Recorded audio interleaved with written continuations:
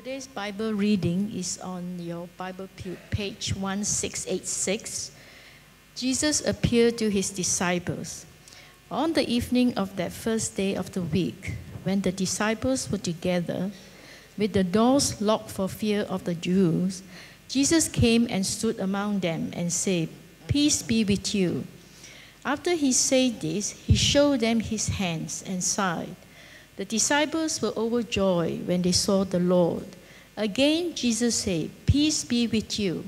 As the Father has sent me, I am sending you." And with that, he breathed on them and said, "Receive the Holy Spirit. If you forgive anyone his sin, they are forgiven. If you do not forgive them, they are not forgiven." This is the word of the Lord.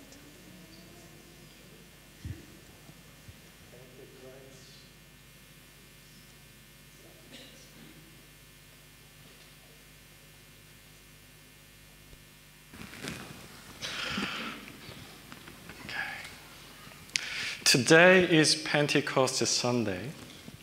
Every year, 2.3 billion Christians all around the world celebrate Pentecost. Then what is Pentecost? As many of us know, the word Pent means number 50. Originally, Pentecost is the Jewish festival for harvest, which is celebrated on the 50th day after the Passover. For Christians, Pentecost is an important day of celebration as it marks the 50th day after Jesus' resurrection, when the Holy Spirit came down upon the first Christians to form the church. Then what does Pentecost have to do with us today? This morning we are going to explore that together. When I was younger, I often heard adults say this to me: "Don't grow up. It is a trap." I know it for a fact that a singer even titled her song with the phrase, "Don't grow up. It is a trap." Why wouldn't we want to grow up? That is because life is tough. Shakespeare, in his work Macbeth, puts it this way: "Each new morning, new widows howl, new orphans cry, and new sorrows strike heaven on the face." Life is full of unexpected twists. It is full of challenges and disappointments. As a pastor, I see that every day. When I meet people who are thinking of going into ministry, I use my own phrase and say to them, "My friend, don't be a pastor, it is a trap." Life is tough. It is reality for all of us. The world we live in is a broken world where we face problems. But the Bible says something very encouraging. It says this in Hebrews: "God's people are too good for this world." In other translations, it says that the world is not worthy of God's people, or the world does not deserve God's people. What does that mean?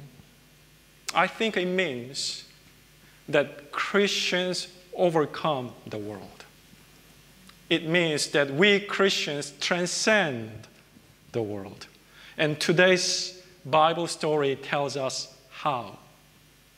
In today's story, there are a few important points, and we are going to look at them today. And as we begin, would you join me in prayer? Jesus, we thank you for your presence that's with us now. We thank you for your Holy Spirit that awakens a sense of your presence in our lives and in our hearts. As we speak, Lord, we pray that your Holy Spirit would come upon us, that we may hear your voice, and as your words come to us, they would change us, shape us, and restore us. You have the timely word for every one of us in this room. And we thank you for that. So Holy Spirit, come and speak to us now. May the word of my mouth and the meditation of our hearts be pleasing in your sight. In the name of the Lord and Savior we pray. Amen. It is the first Easter evening, and Jesus' disciples are hiding in fear of the Jewish leaders who executed their leader. They are so afraid that they are now hiding. They had their doors locked. And John, the writer of the gospel, begins the story using this interesting phrase. He writes, it was on the evening of the first day of the week. As we know, for Jews, a new day begins at sunset. And for them, the first day of the week is the day after the Sabbath day. Would you think about this with me? As many of us know, the Sabbath day is the day of rest for the Jews. They believe they must rest on the day, as God rested after finishing the work of creation on the seventh day of the week. So this is what John is highlighting and saying here. Look, a new day has come. The new era has come. He's just saying a new world has come, and now God will begin a new work. What is a new world? On the Easter evening, on the new day, the disciples see the resurrected Christ. The world that the risen Lord Jesus Christ rules has begun. And he comes and says, peace be with you. Friends, this morning, what do we say about our fears, our sorrows, and our disappointments? Jesus rose from the dead. A new world, a new era has begun. There is unlimited hope for those who believe in him. Today is a new day. Hallelujah. When the disciples saw the risen Christ, their fear turned into joy and peace came to them. In the same way, when you and I see the risen Christ, our fear turns into joy and peace comes into our hearts. In Christ, we overcome the world. Yesterday might have been a sad day. Last week might have been a terrible week. But friends, today is a new day in Jesus Christ. Do you believe that this morning? Then some of us might think, okay, Noah, Jesus rose from the dead. It is a historical fact. But where is he? We don't see him now and we can't touch him. How do we see Jesus who lived on earth 2,000 years ago today?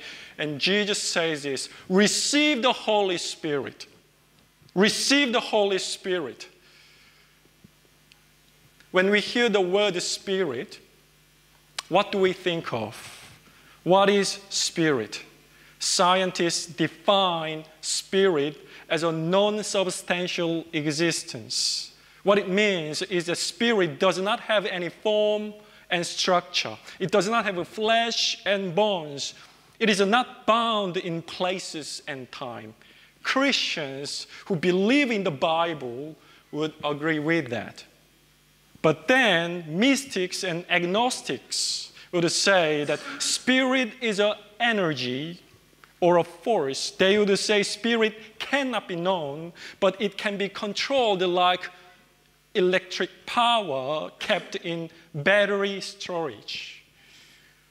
Christians would disagree with that and say, no, the spirit can be known, but it is not under any human control.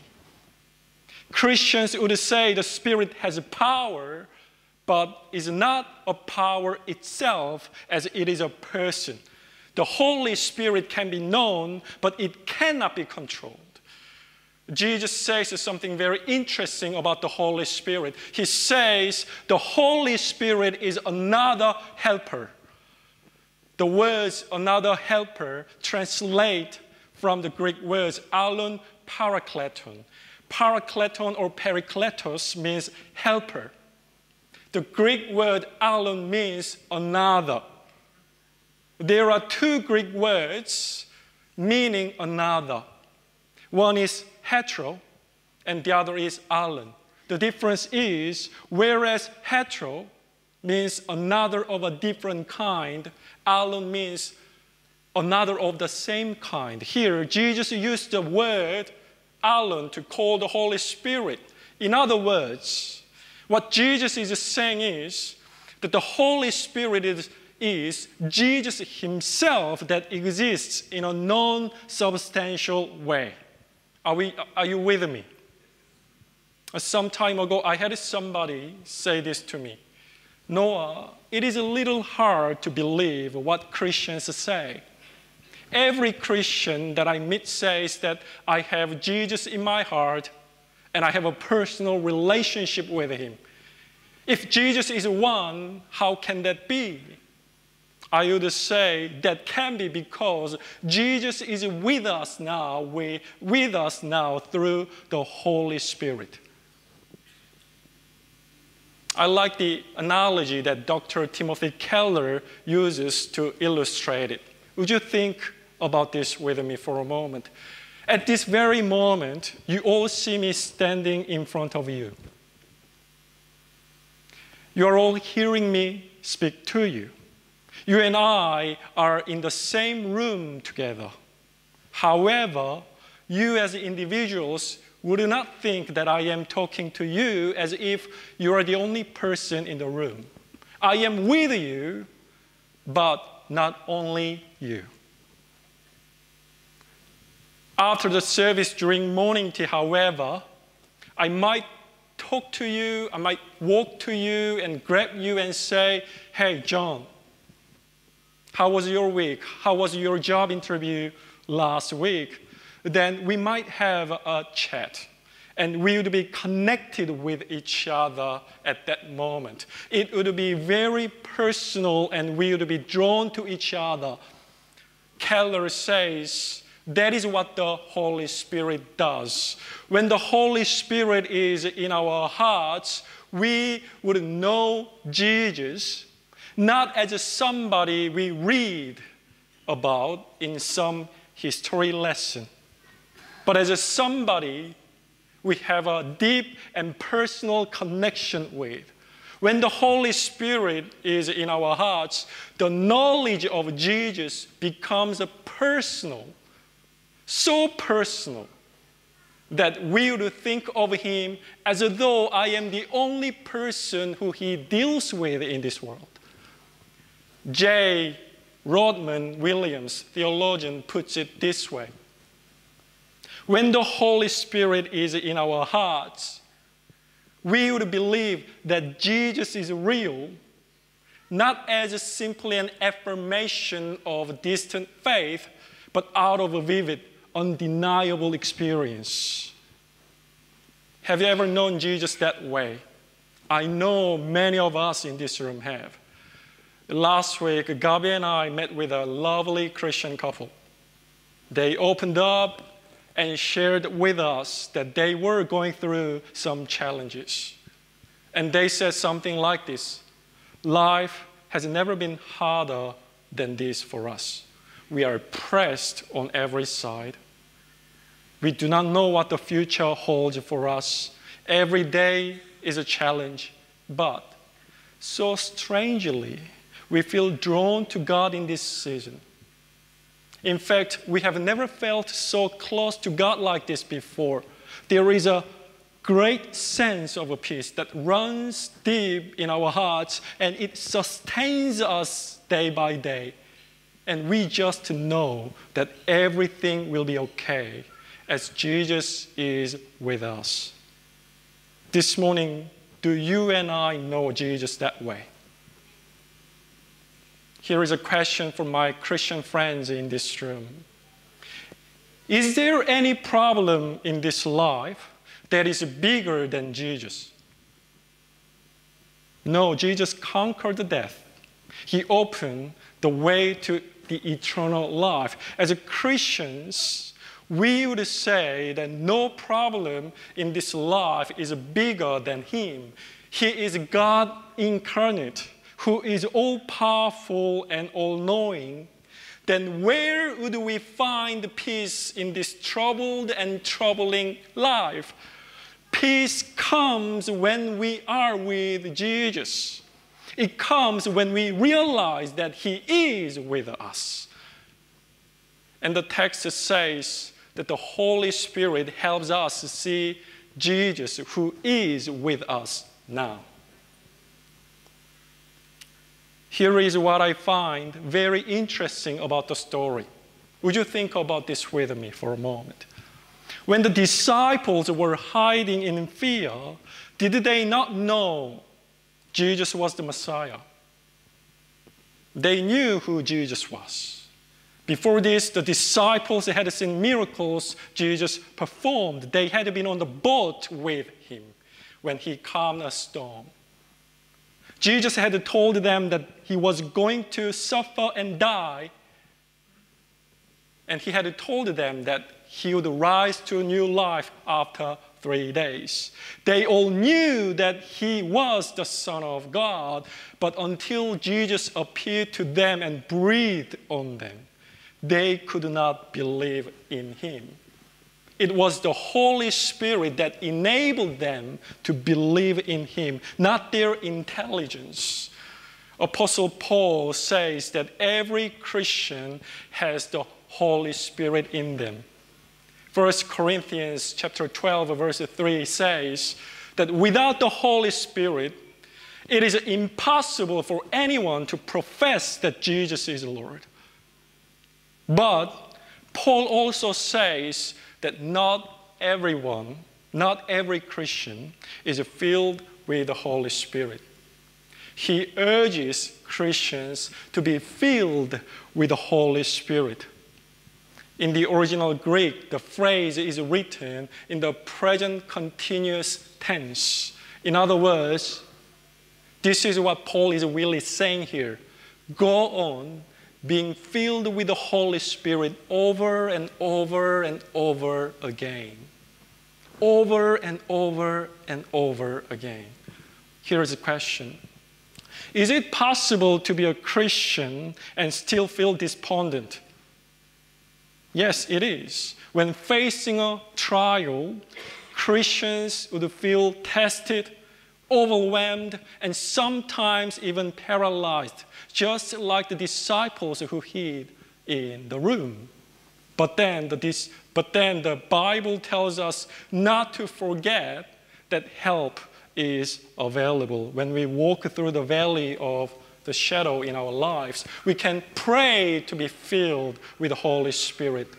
Paul says, pray to be filled with the Holy Spirit over and over and over again, so you to have the eyes of your heart always open to see Jesus, who is with you in the midst of your trials. Don't be afraid. He is with you now. Open your eyes. He is with you. Friends, this morning, would you ask the Holy Spirit to come and fill your heart again? He will answer your prayer. That is what we celebrate on Pentecost.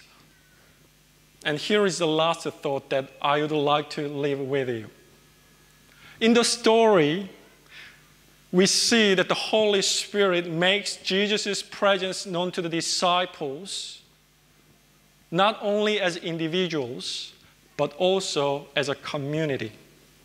The reality of God's presence that grips us as individuals also grips us as a community, that everyone in the group would all sense God moving in their midst.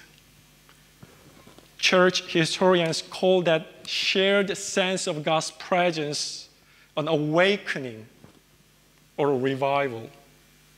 As many of you know, in the 1850s, with the rise of science and modernism, Christianity in the West was not so popular. For example, in the heart of London, there was this big Baptist church named New Park Street Chapel that seated about 1,500 people, but only about 150 were going to the church. But then suddenly, during this period of time, within a year, the church's attendance grew rapidly, and the church had 3,000 people coming every week. And in that year alone, 300 people got baptized. The place got so packed, they had to knock down the building, and they had to move a church to a concert hall nearby that seated about 10,000 people.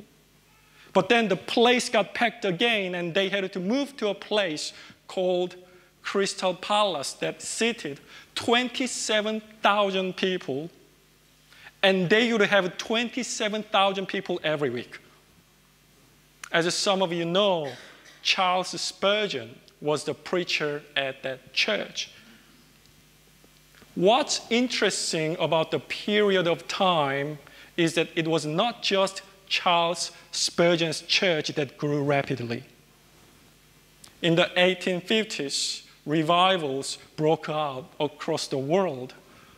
In 1854, in New York, a prayer group that had started with 6 businessmen grew to be a gathering of 10,000 businessmen.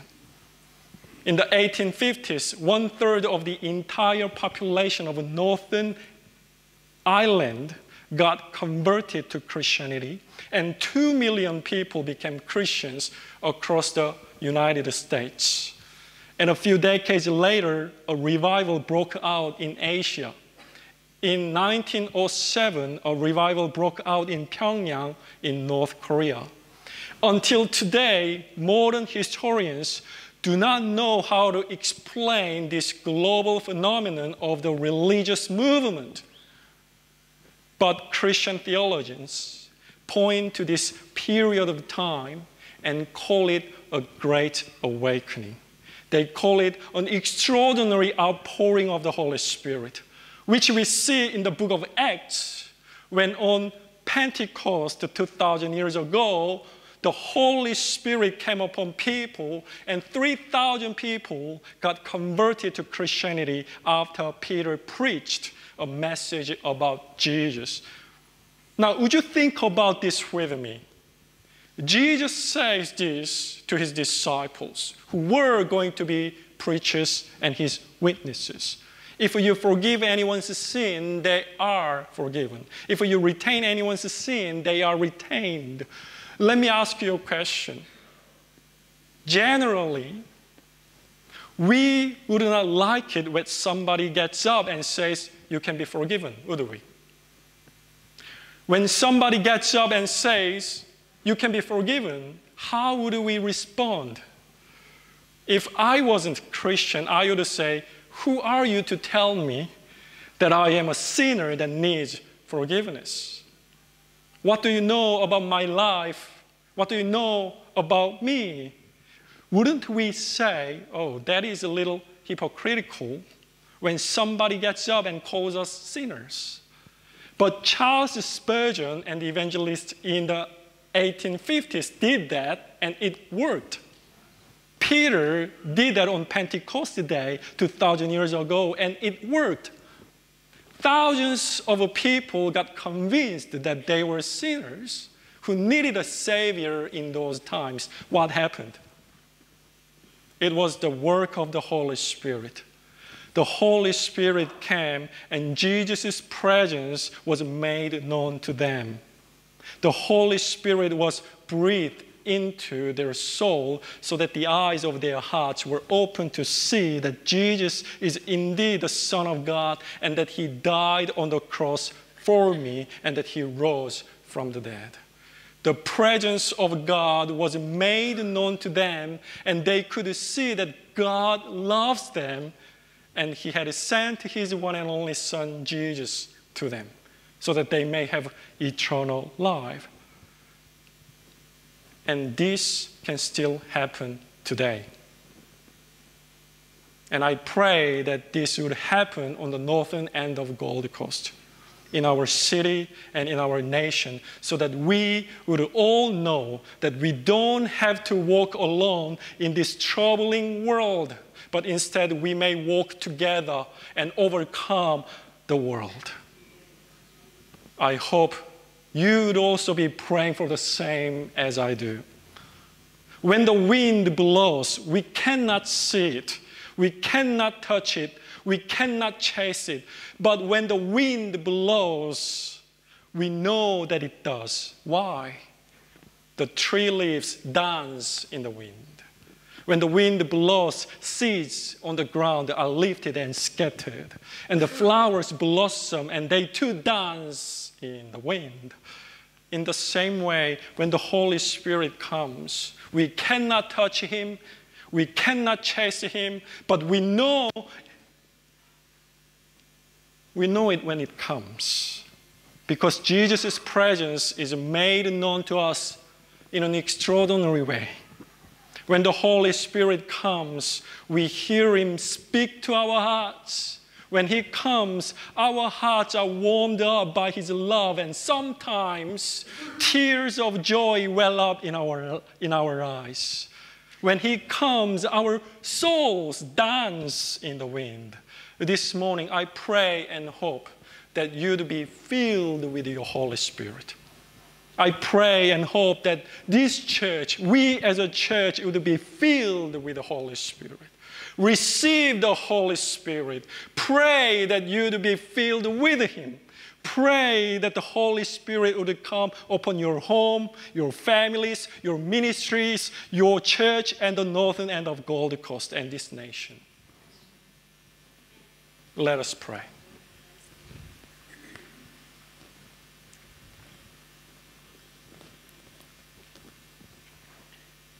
When the Christian church was formed, they had this simple prayer.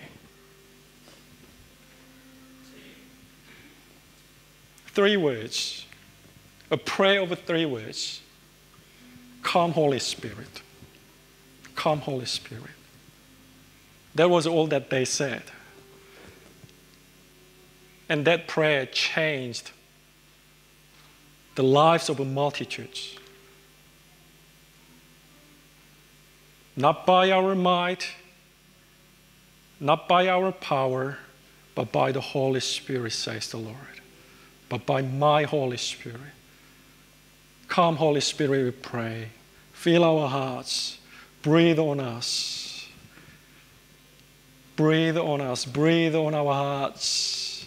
Lord, you see the parts of our hearts that are not well, that are broken, that are stained, and I pray that you'd breathe your Holy Spirit on them now.